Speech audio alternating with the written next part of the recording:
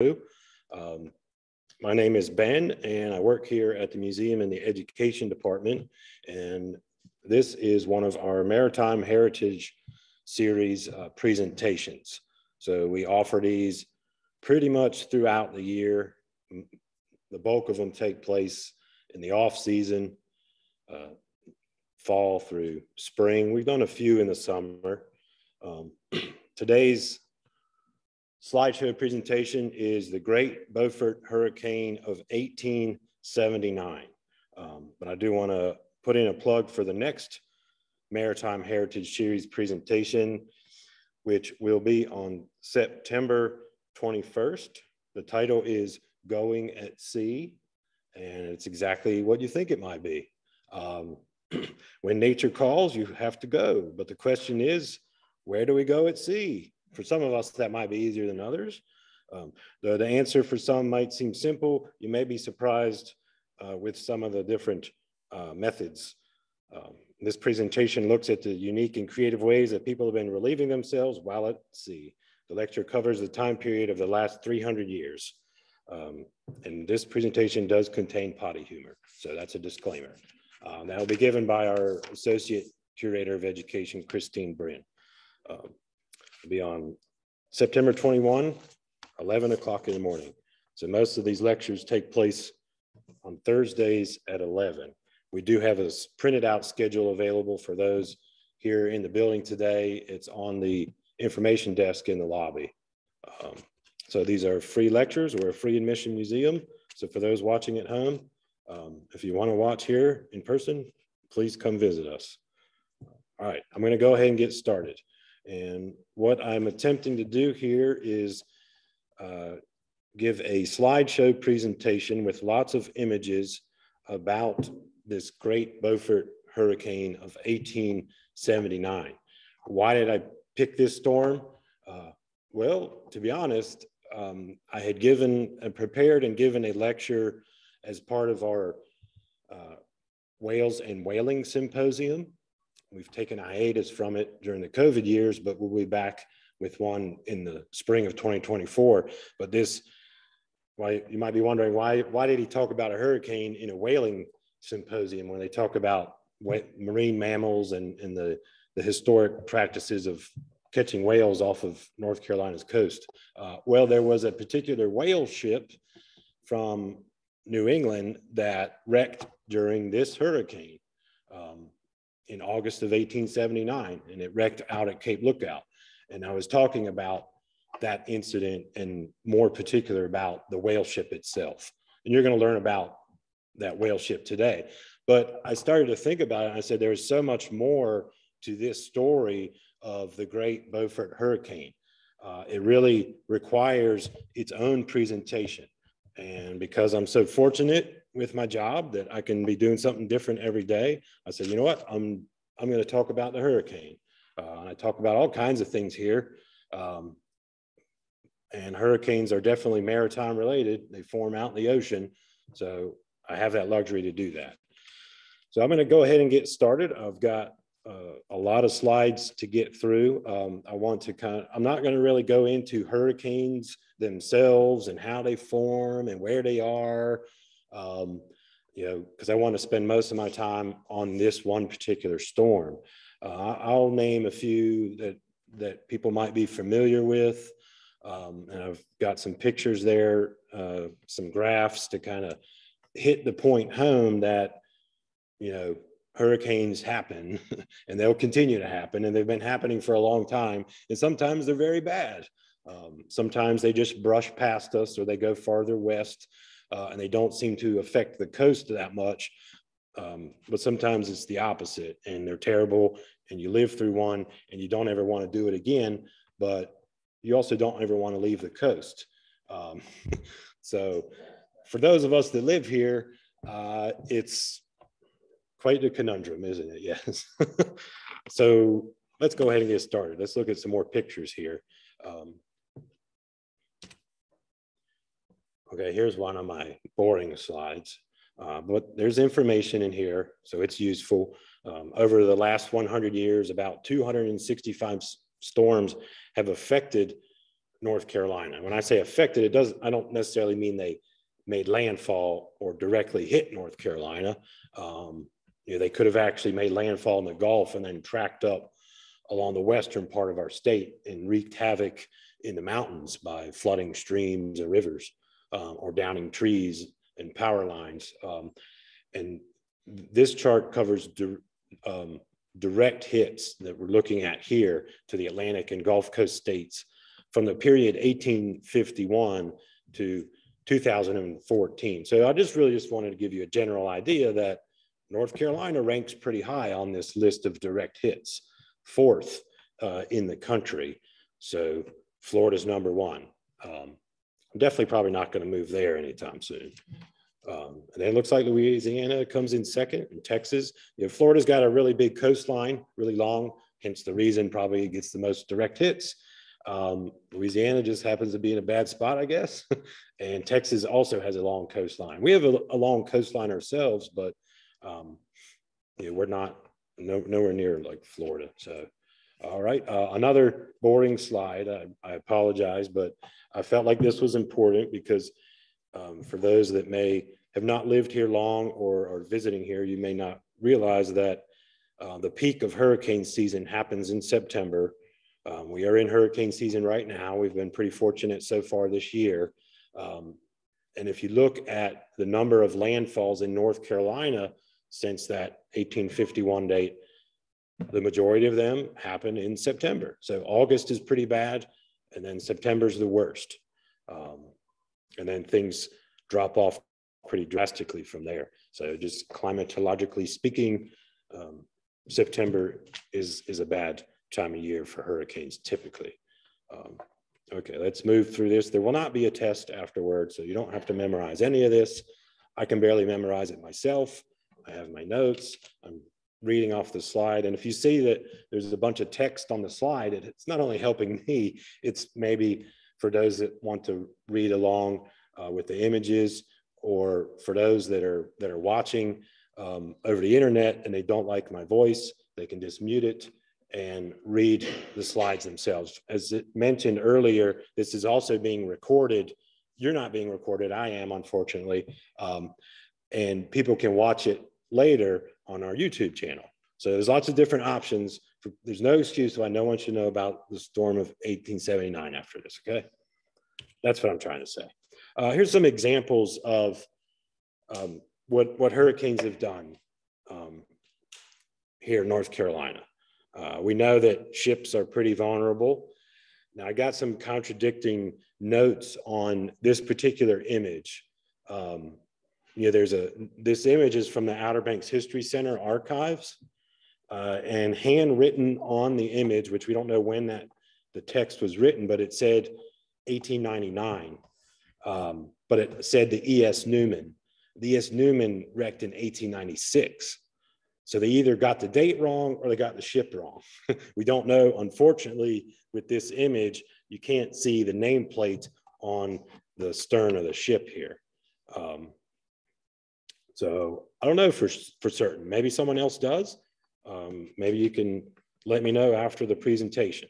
But you can see the storm of October 1896 pushed this particular sailing vessel up high and dry onto the land. You can see even someone checking out the situation in their little horse and cart. Now, Pea Island is on Hatteras Island, if you're not familiar with the coast of North Carolina. Here's another one. Now, we are pretty certain that this was the August 1899 storm, the San Ciriaco hurricane, named for the devastation it caused there in the Caribbean. And this is the wreck of the Priscilla. The man that you see sitting there is Erasmus Midget. Some people call him Rasmus Midget. He is from Hatteras Island, and he was a U.S. lifesaver. He responded to this shipwreck incident during the storm, and he rescued some of the survivors off of the shipwreck single-handedly. We have a replica of a life-saving service medal on display in our gallery that was awarded to Erasmus for that heroic rescue. We know it's the Priscilla because you can see right down here along the remains of the ship. So another bad storm. That was Gull Shoal, Hatteras Island. Here's one from a little farther south. Here's Wrightsville Beach. This is July 1908 storm. You see a bunch of people there on the bridge that connected Wrightsville Beach to the mainland. And this, I don't know if this picture was before, during, or after the storm, but the hurricanes themselves push a large volume of water up against the coast. And that's when the flooding occurs, not only along the beachfront, but in the interior waters as well. It pushes the water through the inlets or over the island directly, and it fills everything up back behind the island in the marsh and the creeks and the rivers. So in this July 1908 incident, it looks like the bridge to Wrightsville Beach got messed up pretty good. And I say that I don't know if this was during the storm because it doesn't look like it's raining. It doesn't look like it's very windy, maybe a little bit. I see a white cap or out here rolling in the water. But everyone's standing out here on the edge of the bridge, kind of surveying the scene. I mean, isn't that what we do? We go out right after the storm and check out the damage and hope for the best. I'm going to try and project my voice the best I can for those here in the auditorium when the air kicks on like this. It keeps us nice and cool, thankfully, but at the same time, you might not be able to hear me as well. If you want to move closer, I promise I don't bite. All right, here's another storm, the 1933 hurricane. This made landfall at Ocracoke. I don't know the exact location of this image, but it was along the North Carolina coast. So far we've seen boats damaged, bridges damaged, and now buildings damaged from hurricanes. This September 33 hurricane was the one that cut open Barden's Inlet. If you're familiar with Cape Lookout and Shackleford Banks, Barden's Inlet was cut by a hurricane, the one in 1933 here. So, okay, another image, you might not have heard of this one, the Great Atlantic Hurricane, September 1944. Remember, the storms tend to be more frequent in September. This is out at Ocracoke. I didn't find this picture until today, so I had to throw it in there because it's got a lighthouse, and I love lighthouses. There's the Ocracoke Lighthouse, but also because it's got the mail boat Alita. The Alita was a mail boat that carried not only mail, but also passengers along the Outer Banks from Atlantic and to Ocracoke. And here, both of these vessels, the Alita and the Miss Willis, are up, looks like a fishing boat, are up high and dry on Ocracoke Island after the September 44 storm. And there's folks there trying to see if they can figure out how to float those boats again. And they look like they just kind of were rested there fairly easy. So maybe there wasn't too much damage to them. All right, here's a big one now. Now this is a time where the storm's starting to get a name. This one's Hazel, 1954. Some of you might even remember it. This picture was out of Southport, which was probably hit the hardest as far as Hazel goes. So now we see more destruction of buildings and boats up on shore. So hurricanes are bad stuff. Now I got some conflicting information on the picture here on the left. This is from the State Archives. It's from a collection from the Carolina Power and Light. I guess there was someone surveying damage for Carolina Power and Light, and they took pictures of anything they saw. That archive collection says it was the Hurricane Donna from 1960. I've seen people say that the picture on the left was Hurricane Hazel. I'm going with State Archives and saying it was 1960 Hurricane Donna. So that's on the left is the Morehead City and Beaufort Causeway, or the Radio Island Causeway, if you want to call it that. You don't have to be right out on the beach like the picture on the right, which is the Dunes Club in Atlantic Beach, or at least the roof of the Dunes Club. Obviously the building was destroyed. And the interesting thing in that picture, you can see the Oceanana Hotel. That seemed to do all right. the older structure, the original Dunes Club, didn't fare so well.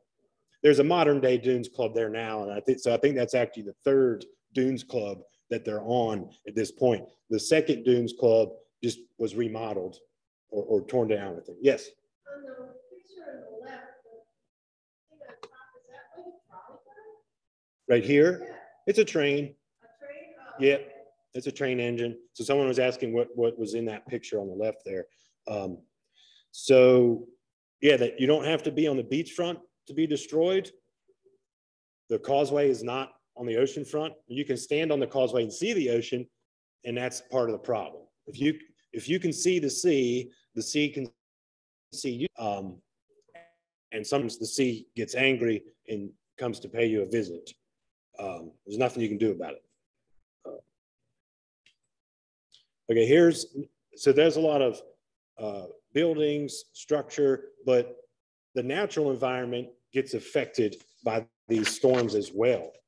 Here's overwash from Hurricane Dennis, Core Banks, September 1999.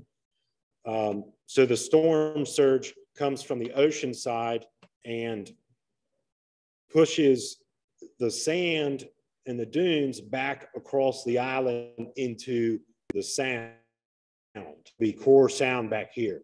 But that's not the only thing it can do to an island, a storm. It can create an inlet. I already mentioned Barden's Inlet was created by the storm of 33. So how does it create an inlet? Well, it just cuts right through from the ocean side if it wants to, when the direction of the wind and the waves are coming from the ocean side, or it can actually cut from the sound side out to the ocean after the wind typically switches, the eye of the storm goes past. You've got this large volume of water built up in the Pamlico Sound and coming down from the rivers, and the wind switches and busts a hole out the barrier island from the backside. So you might get an inlet as a storm approaches, and then you might get one as it leaves.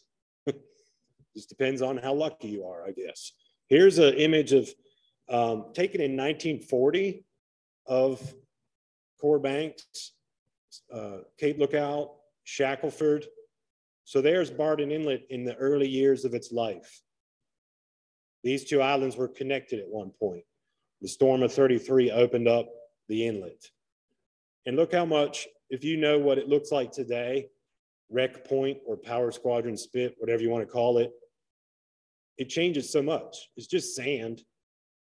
There's a reason why my parents put sand in a sandbox for me to play with as a little boy, because it was easy to manipulate. Unfortunately for islands, it's the same situation. The sand is easy to manipulate.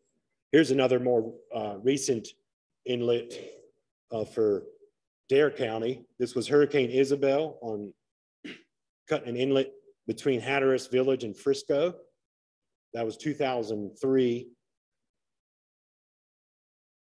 And on the right, you're like, oh, it doesn't look like a big deal. That looks just like an undeveloped barrier island. But you have to remember that Highway 12 connected Frisco and Hatteras. And here's Highway 12. As it goes into Hatteras, it's covered in sand. And you say, well, I've driven that recently, and it's fine. It took a lot of work to put it back together with dredges and bulldozers and repaving. It's just become a way of life really up there. You know, I had the picture of Core Banks and Hurricane Dennis, and we know that Core Banks is a pretty low and narrow barrier island. And when you look on a map and you start to see Drum Inlet, and you see old Drum Inlet, new Drum Inlet, new Drum Inlet, I gave up. I can't keep up with Drum Inlet. There's so many of them.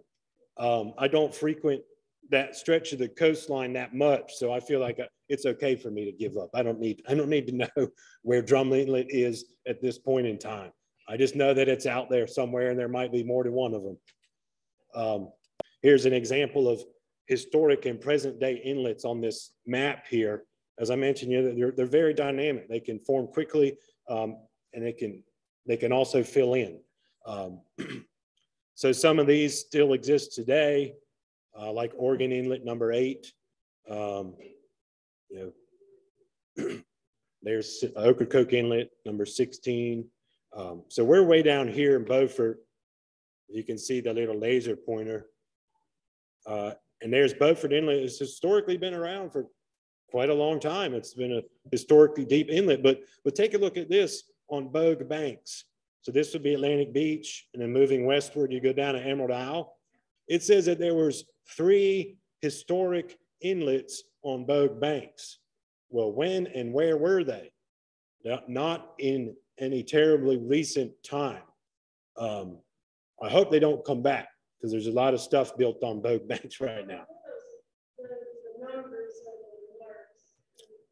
On Bogue Banks? Oh, you know, they have numbers? Yeah, they're just marking. I mean, you look up at the top there. So for, yeah, Bogue Banks, it says number 29, they just called it Bogue Banks number 1. Number 28, they called it, 28 actually had a name, Cheeseman's Inlet. Anyone ever heard of that? I hadn't until I started learning about the islands more and the inlets. 27, they just called Bogue Banks 2. So geologists believe that there was an inlet there at one time or another, but they don't know exactly when, I don't think. And look at all the inlets up in Dare County that no longer exist.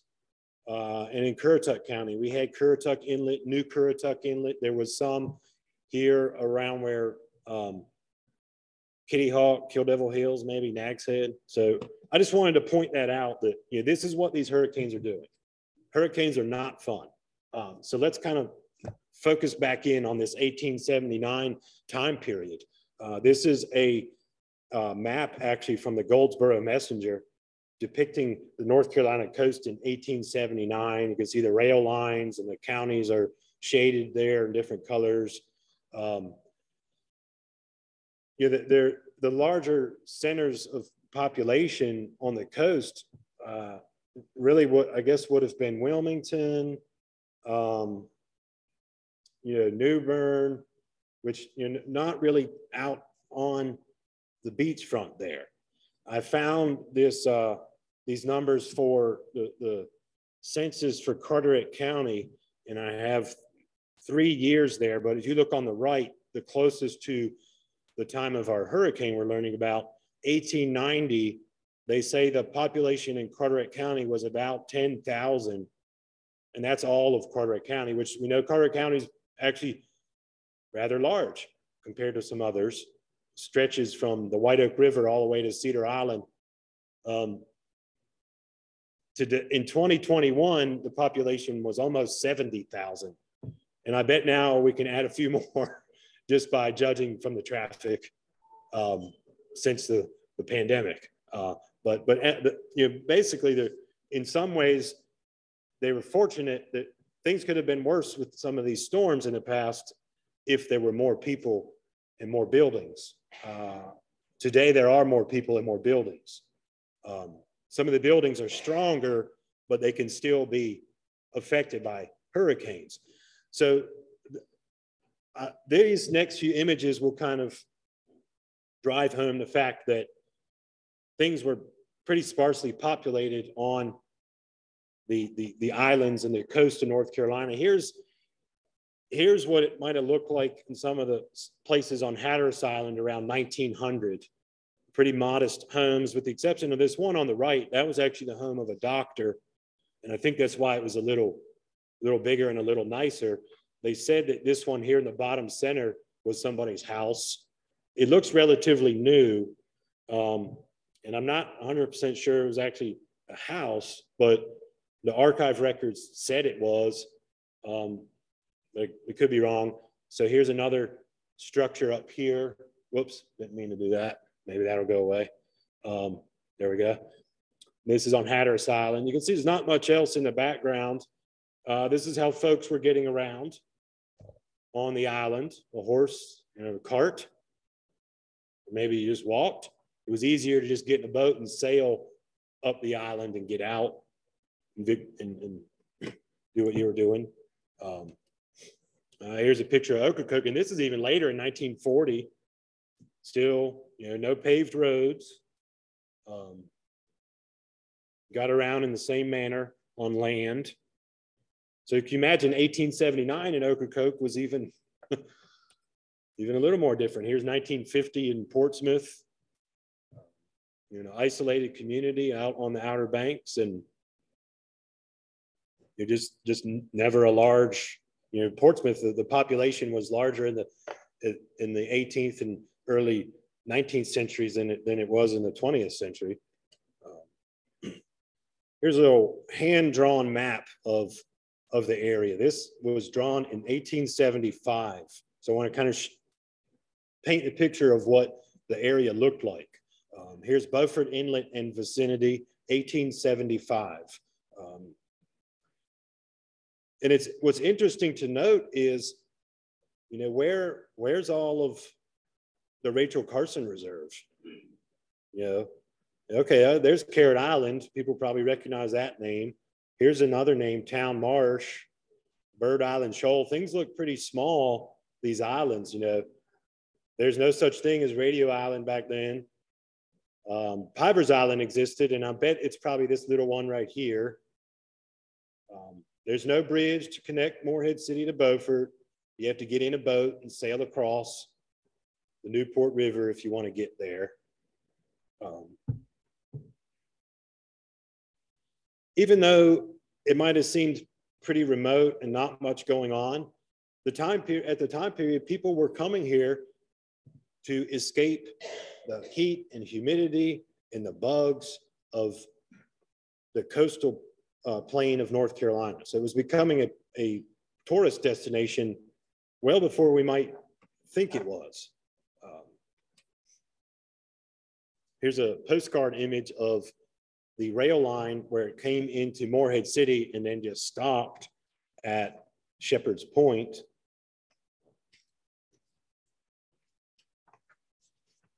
And I'm not sure the date on this one. I couldn't find a date on this one, but if I had to guess, it was probably early 20th century.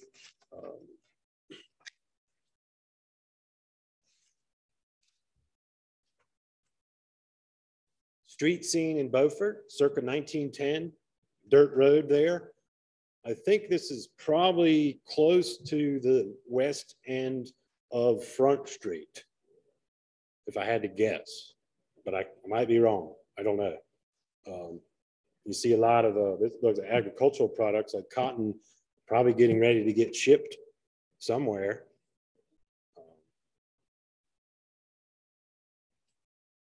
And here's the waterfront in Beaufort.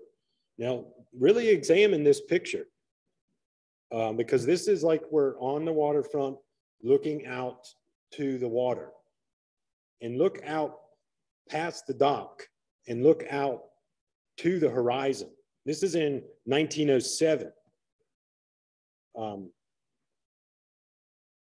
I think that might be Shackelford Banks out there.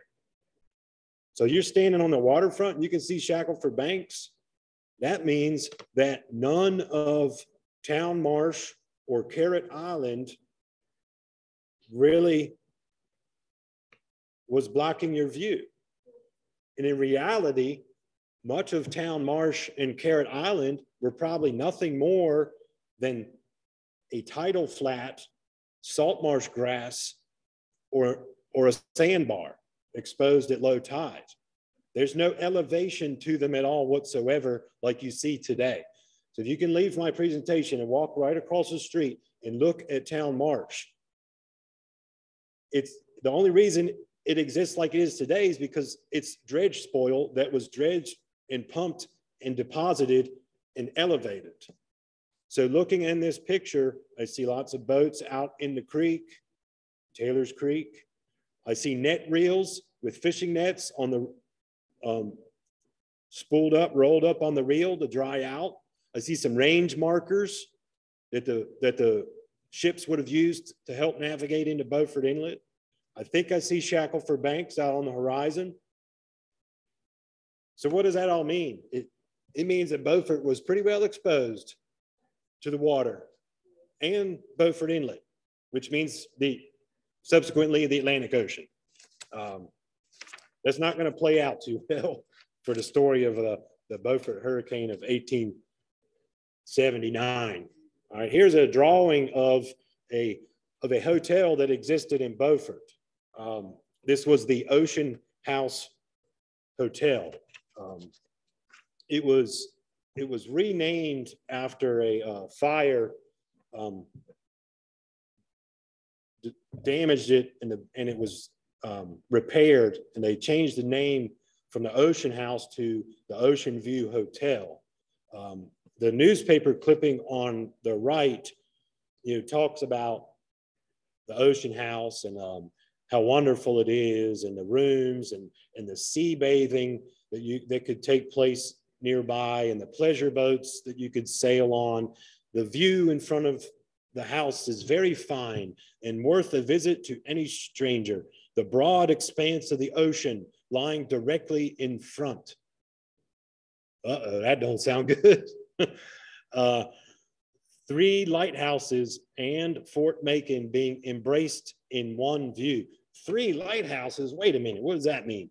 1857, they're referring to a lighthouse that was actually by Fort Macon, and they're referring to a lighthouse, the original lighthouse at Cape Lookout, and those are the other towers, 1859. So I don't know if they're talking about a lighthouse that I don't know about, or maybe the construction of the 1859 tower.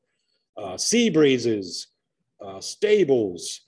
So it's just, there's an advertisement basically for this Ocean House, Ocean View Hotel. And this is the scene on Front Street, and lots of people around trying to entice you to stay there. It sounds like a wonderful place. Here's an example of the sailing that you could do.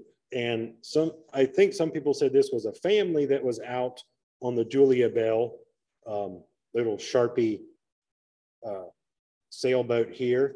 But also I've heard or read that these were actually tourists that were being taken out for a boat ride. So that's what you did for fun. People still go out on boats for fun today. Here's another article on the Ocean View Hotel in Beaufort, and that was from 1878. Ballroom, bathing houses, croquet ground, boats, fishing. Beaufort offers superior advantages to those who delight in catching the finny tribe. The table will always be furnished with the best that this and the adjoining markets afford. $1.50 a day for a night. You can stay there, $30 for the whole month. Here's some surf bathing near Beaufort. This was probably happening on Bird Shoals, but the waterfront of Beaufort was nothing like it is today back then. And there was actually little beaches here and there of just sand. So very well could have been on the Beaufort waterfront, but I don't see any of the net reels or range markers or boats in the background. And this was 1911, so a little bit later. Okay, here's a hand-drawn map of Beaufort 1885, and I just wanted to point out the Ocean View. There's the Ocean View Hotel. But it was interesting to see some of the other buildings and such that existed. I see a lot of general stores. Here's a salt house, a bakery on the waterfront, fish house. And then a lot of the kitchens were kept separate. One, because they got so hot, but 2, if the kitchen caught on fire, you wouldn't want it attached to the main building. I see a lot of kitchen back here, kitchen. So here's Turner Street. What did we have on Turner Street? Ooh, restaurant, eating house, grocery, meat, jewelry, printing, general store, barber. Well, it's just a nice little look into what Beaufort was like in the 1880s. So a lot of these buildings were rebuilt, more than likely. Let's let Martina into the room. She wants to watch. So the Atlantic Hotel was another hotel that was on the waterfront. The ocean view was actually on land. The Atlantic was actually built, as this picture shows, over the water on pilings, 3 stories of it. It's a pretty massive hotel. Ballroom, music hall, dining, parlors, bathing houses, croquet, bowling, billiards room, a shooting gallery. I don't know where that was at. A flying trapeze. I don't know what that was either. But this is what it said in all the advertisements. That's the information I got. The string and the brass band would be playing. They had surf bathing and rowing and sailing and fishing and hunting in nearby. So quite an attraction. The Atlantic Hotel, as advertised in the Charlotte Observer in May of 1878. This building lies directly over the water, the tide ebbing and flowing daily beneath it. It has been greatly improved and is now the only first-class seaside resort in North Carolina. The table will be supplied with every luxury and substantial that can be procured from land and water, $2.50 a night. Children's and servants half price. A bar is attached to the hotel and will be supplied with first-class liquors.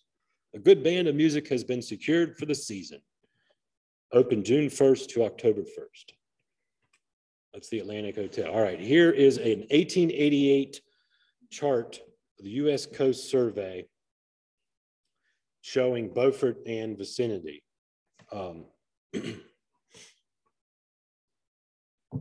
Some reason my image gets cut off. So, but anyway, so, all right, looking again at these islands. All right, here's Beaufort Inlet.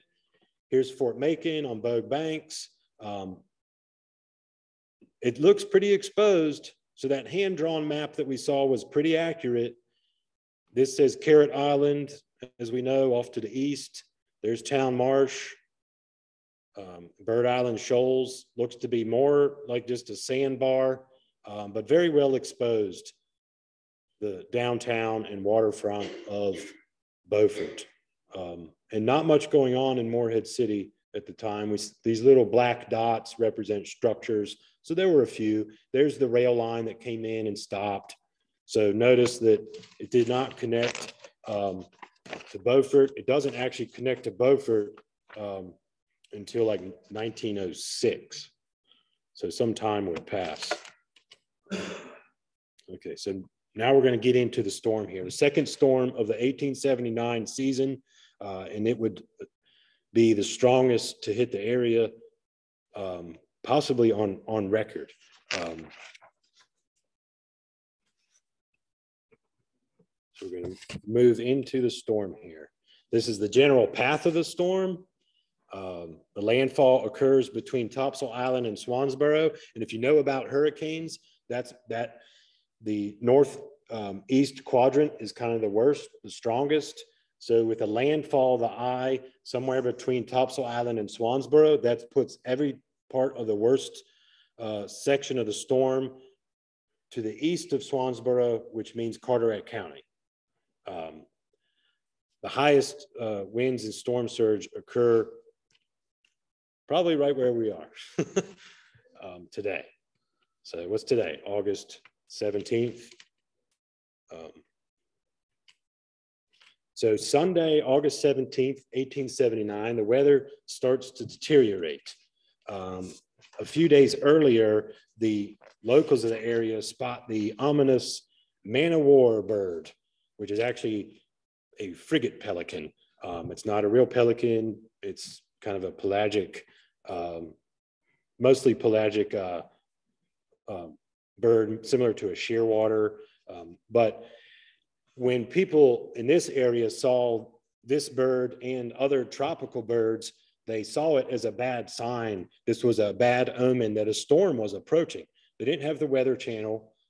They barely had the signal service, which was mostly there to just observe weather and write down record the weather of the day. So they see this bird, and why it's a problem? Well, the bird normally resided in the tropics, in the Caribbean. So what's it doing up here? These birds actually get pushed by the storms. They don't want to go into the storm, and the storm's too big to go around it. So they actually get pushed by the storm and move out in front of it, ahead of the storm. So they saw this, and some of the local folks said, yeah, something's coming. That's not good. And they actually started moving some of their smaller boats up the creeks and away from the open water, and securing what they could. So there was a signal service, weather signal service officer. That the weather signal service was the precursor to the National Weather Service. And I got a few slides on that here in a second. But they were stationed out at Fort Macon, and they raised the storm flag, which I believe even at that time period would have been the red square with the black square in the middle. A lot of people said that the service officer told the manager of the Atlantic Hotel, a storm's coming, you might want to prepare. But some people said that wasn't actually true. They said the hotel manager said, you don't know what you're talking about. The federal government's not going to boss me around. All these people are here in town. They're here for a good time. I'm making money. Buzz off. But I don't know if that conversation actually took place. I had contradicting accounts on it. So by Saturday, August 18th, a full gale has set in. And by the early morning, the winds are recorded at Cape Lookout, where another weather service office was. The winds are recorded at 138. That already puts it at a category 4. Now, the anemometer that he was using blew away at 138. So he said that the signal service officer estimated, he said it's getting worse. It's no longer 138. And he estimated that the winds reached 165. That's a category 5. And when you research and you look up, the storm of 1879, you don't see it being posted on the worst storms of our history. And is it just because they're going off of this guy's estimate after he saw the anemometer blow away at a category 4? We can't confirm it was a category 5. This guy's job is to sit there and watch the weather every day.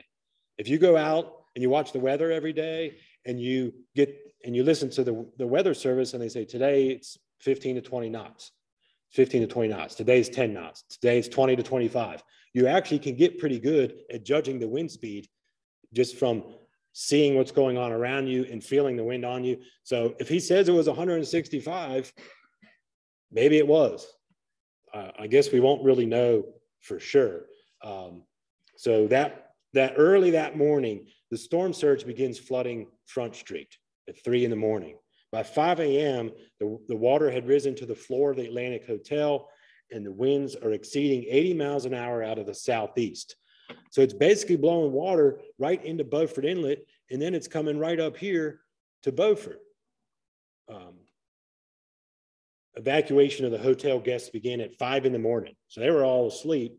Some of them maybe. The wind was picking up gradually through the night. By 6:30, there's 8 feet of water on Front Street. I'm not anywhere near 6 feet tall, but so if you can imagine 8 feet, that's pretty deep. Now, what was Front Street like in 1879? It's probable that the elevation of Front Street today is higher than it was back then. And Front Street was not as long. It actually stopped at a certain part along the water. But still, 8 feet is a pretty good storm surge. All right, here's the little bit on the weather service. So in 1870, the U.S. Army Signal Service Corps becomes responsible for preparing and recording weather reports. This would lead to the development of the National Weather Service. They take meteorological observations at military stations and at other locations, and are responsible for giving notice on the Great Lakes and the seacoast for the approach and the force of storms. But I mean, really, like, what really could they do? It's getting windy.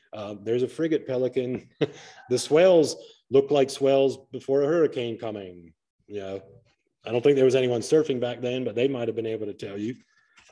Yep, these are ground swells from a hurricane.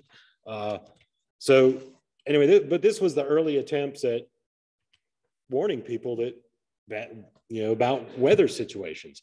So an officer was stationed at Cape Lookout in April of 1876, and they would contribute weather data. They lived on the second floor of the keeper's quarters, and there was also an officer at Fort Macon, like I mentioned. So they had these monthly weather reports.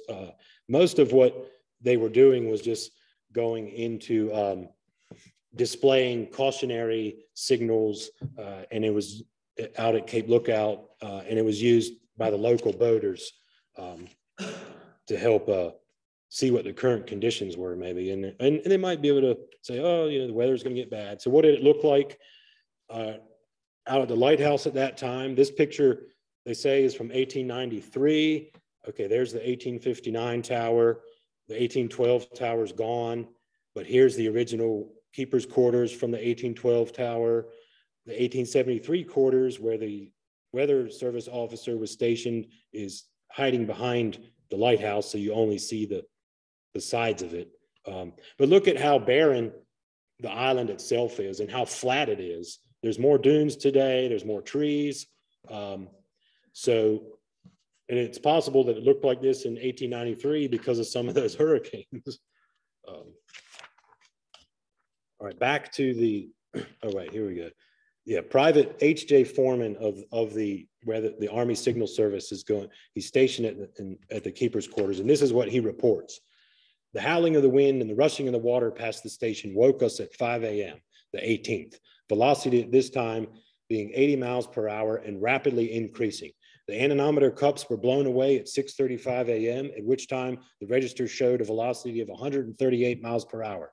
The wind continued increasing and the water continued rising until 7:35 a.m. when the velocity was estimated at 165 miles per hour. This is the direct quote from Private H.J. Foreman, who was out at Cape Lookout in that 1873 building on the second floor. I bet he was a little nervous, but at the same time, he was probably just in complete awe that he was experiencing a Category 5 hurricane and seeing it right out his window. It had veered to the southwest, meaning the wind, and commenced abating. The tide was falling, the barometer rising, and the darkness which had enveloped us was slowly lifting, and gladly we hailed the appearance of light, which some here never expected to see in the land of the living. The whole island, Core Banks, was underwater. He said the signal service mule, which became loose when the stable washed away, tried to come to the dwelling house, but could not face the raging storm. She turned and rushed into the foaming billows. She was found the next day on Whitehurst Island, having swam 2 miles. We have a survivor story, a station mule. Here's the lighthouse. That's where the mule was. And then the next day, she was found way up there on Whitehurst Island. So all of this was underwater. Notice in this chart, there's the islands connected, Shackelford and Core Banks. Remember, Barden's Inlet didn't open until the 33 hurricane. So that was kind of I thought that little story about the mule was interesting. I put it in there, but in reality, devastation took place. The storm surge rises. Guests had to escape the collapsing Atlantic Hotel. Some are jumping from the second and third floor windows and wading through chest deep water on Front Street. Mind you, this is in the dark. And the wind is still going. Oh yeah. Other waterfront buildings were swept off their foundations, one of which a family was still in and they were rescued from. Survivors were cared for by local residents and housed in hallways and in kitchens. So at the Atlantic Hotel, it was, I don't know, it was 140 people that were staying there. There was a big press association conference meeting, and Governor Jarvis of North Carolina and his wife were actually at the hotel during this storm. So everyone's basically abandoning and trying to save themselves in the early morning hours of the 18th. Here's that picture again. Just wanted to remind you, this is a very calm day in 1907. think about what it looked like and what they were dealing with on that storm. After the storm, much of the county is in ruins. Practically every boat in the water at Beaufort was sunk, damaged, or stranded on shore. They say a sloop was washed 200 yards into town by the storm surge. Regionally, over 100 large vessels were lost and over 200 smaller boats. This was an article out of the Greensboro that talked about Beaufort in ruins.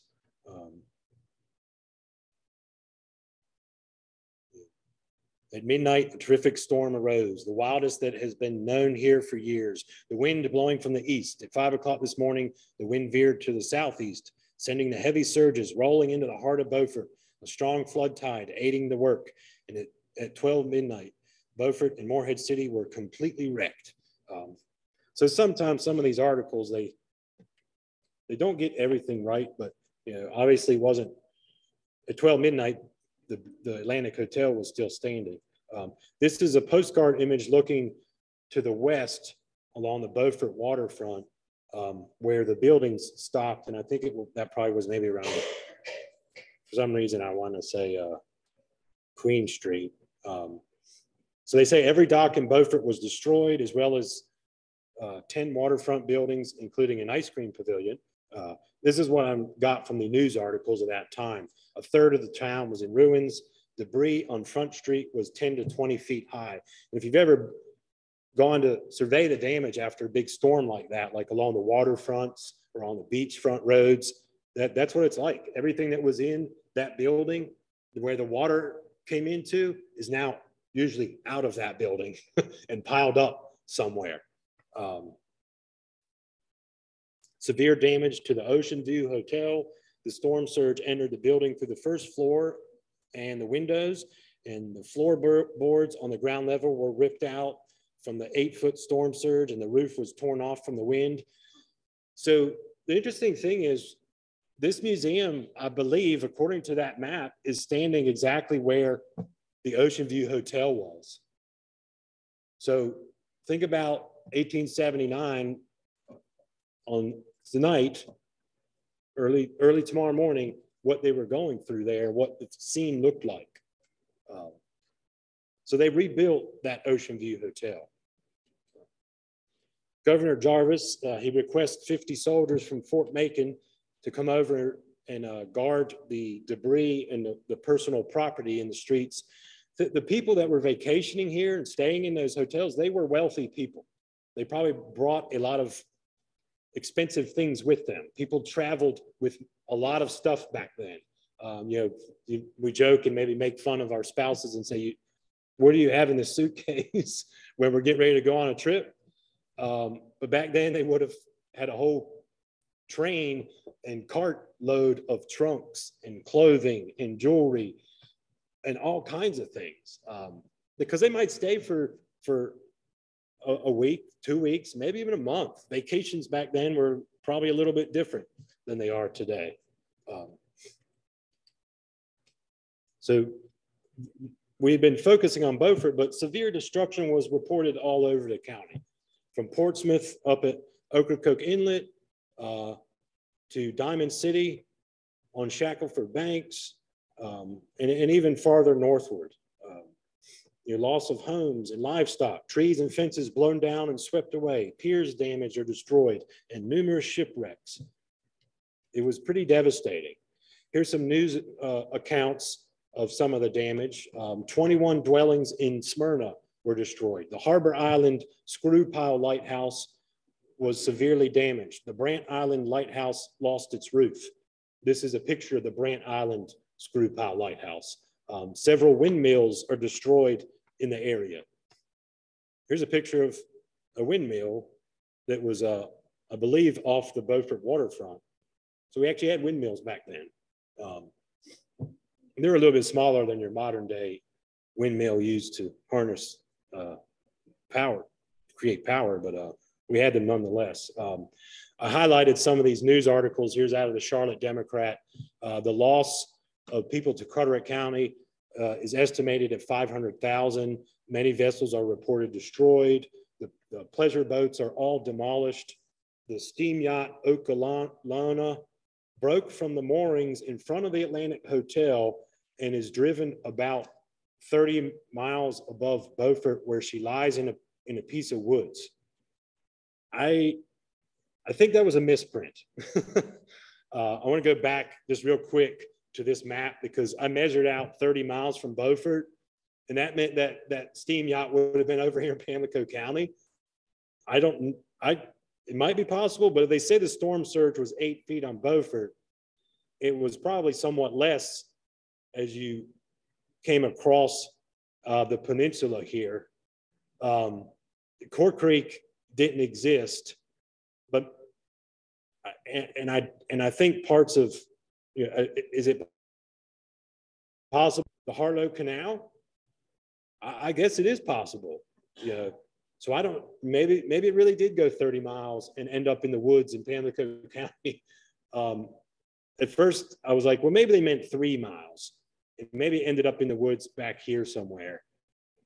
But I don't know. I haven't found much else about it. Maybe someone knows and they can come tell me. But that'd be pretty interesting. I heard stories of the Diamond Shoals buoy that broke from its anchor off of Cape Hatteras during Hurricane Irene, I think, and it ended up in Hyde County, washed across Cape Hatteras Island, across the Pamlico Sound, and was found in Hyde County. A large schooner is on Lookout Shoals with no tidings of her crew. And I think that might be our whale boat that I told you about earlier. 1,000 yards of Atlantic and North Carolina Railroad was destroyed at Shepherd's Point. Here's another map of the area. There's Beaufort on the right. There's Morehead City. The rail line extended out here into the Newport River.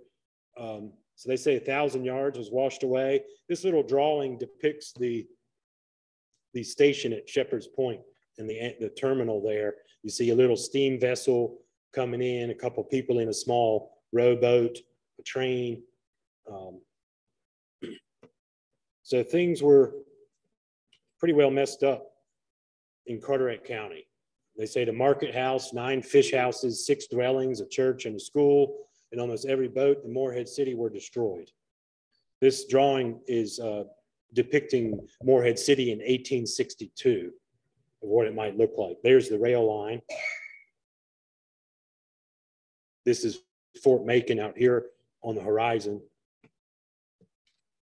Okay, but I promised I was going to tell you about Cheeseman's Inlet. Here's a map from 1822, and it even has labeled on both banks, Cheeseman's Inlet, now filled up. So in 1822, that particular inlet was already closed, but in 1879, I bet it reopened from the hurricane, and maybe only temporarily, and it probably eventually filled back in with sand. But they say there were 2 inlets cut during the 1879 storm. So maybe Cheeseman's Inlet got reopened, and there must have been another one along Bogue Banks that got cut open. And they also say that the width of Beaufort Inlet was extended about 800 yards to the east. So that means the point on Shackelford got eroded away. And we've been seeing that happen since it really kind of started with the passing of Hurricane Sandy. That west end of Shackelford has lost a lot of land.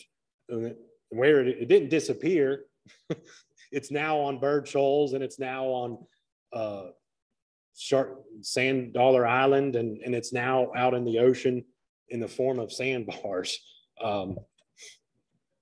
So there's some local fishermen in the area, and they run into Captain Ephraim Cook out of Provincetown, Massachusetts, and he's on his whaling schooner, the Seychelles, and they tell him, oh, August is a fine month for sailing the waters of the coast. I don't know if they were just messing with him because he was a Yankee or what. This is a depiction of a fishing camp out on Shackelford Banks, and these were dotted the coast, men that would be out there to seine for mullet and harvest the bounty of the sea. But they run into a Captain Cook, and they tell him, yeah, August is great. these were just some papers related to that whaling schooner. So here's news out of Massachusetts, and they just like to keep people apprised of what their boats were up to. It says, arrived at Morehead City on June 17th, the whaling schooner Seychelles of Provincetown, Captain Ephraim Cook. No oil reported, meaning that it had not harvested any whales yet. I mean, he was down here looking for whales, remember? They harvested whales off of Shackleford Banks, and I suppose Captain Cook thought he would take advantage of that. So we know that the Seychelles is in the area by June of 1879. A month or so goes by, and they get to experience one of the worst hurricanes on record. So they're anchored in the Hook. This is a chart of Cape Lookout. The Seychelles anchors in the Hook. They say, oh, weather's kind of deteriorating. We'll anchor back here for safe harbor. Now, mind you, this says life-saving station, but this is a later chart. There was no life-saving station at Cape Lookout in 1879. The lighthouse was there, yes, but no life-saving station. Here is Wreck Point, and Cape Lookout Point would be down here. So the account basically of what the signal service officer observed from the keeper's quarters is that the Seychelles, located maybe about there, breaks anchor during the storm when the wind's out of the southeast. They drift across Wreck Point. Now, the vessel's drawing about 12 feet of water. So that means there at least has to be 12 feet of water over Wreck Point. So we know the storm surge is even worse out there as opposed to the 8 feet on Front Street, which makes sense. So they go out, drift out into the ocean there. Then the eye of the storm passes, the wind switches, then they get blown back. And they end up wrecking on the backside of Core Banks. Here's another article out of the Advocate from Massachusetts, August 21st, after the storm. A dispatch from Captain Cook of the schooner Seychelles reports that vessel ashore and full of water at Cape Lookout. The wreck of the Seychelles. They did not salvage the ship. The remains are still out there somewhere. Marine archaeology students from East Carolina have been trying to locate the exact spot. This is the life-saving station that would eventually be set up at Cape Lookout in 1888, but there was nothing there at the time of this storm. So the Great Beaufort Hurricane of 1879. They say that barely 50 lives were lost in North Carolina and Virginia combined. Now the epicenter, the eye hitting North Carolina, saw the brunt of it. And that's probably a testament to the low number of people residing in the area, the population. I mentioned the cost to Carteret County, $500,000. That would be worth about $15 million today. We know that some storms of today cause a lot more damage and are a lot more expensive. It's not that the storms are stronger, it's that there's just so much stuff here. There's so much infrastructure and property. If you think about some of the storms that we've had, in the not too distant past, Hurricane Florence, they say, was $1.8 billion in damage. $1 billion with a B. And then one of the other storms that we kind of could compare this 1879 storm to is probably Hazel of 1954. Now, Hazel hit down in Brunswick County, and they said the estimated winds were 150 with a storm surge in some places of 18 feet. I think maybe it was a full moon tide, but I'm not sure. It hit right at high tide. We know that there was a storm surge at Cape Lookout with the 79 storm of at least more than 12 feet because the Seychelles went across Wreck Point. It was drawing 12 feet of water.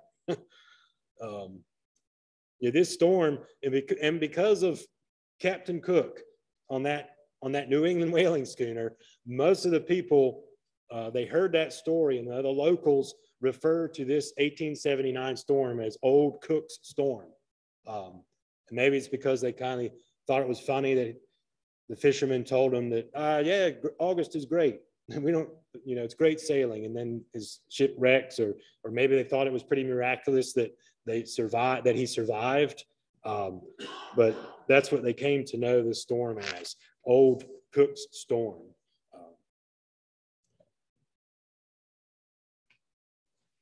Nonetheless, it was one to go down. We judge maybe the strength and the power of these storms by things that we've experienced in the past. None of us were around to experience this storm.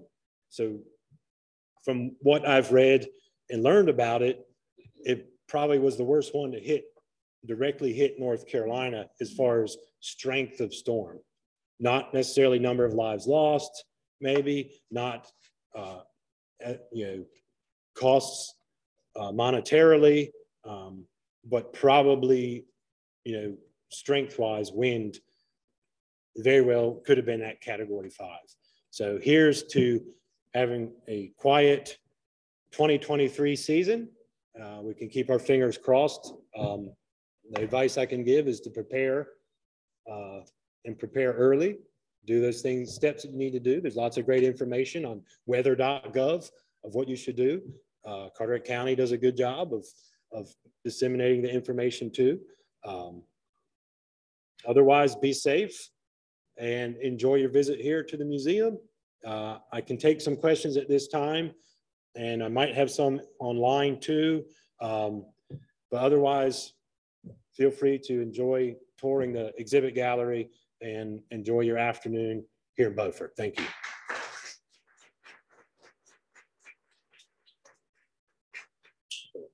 Anybody have any questions? You got one in the back there.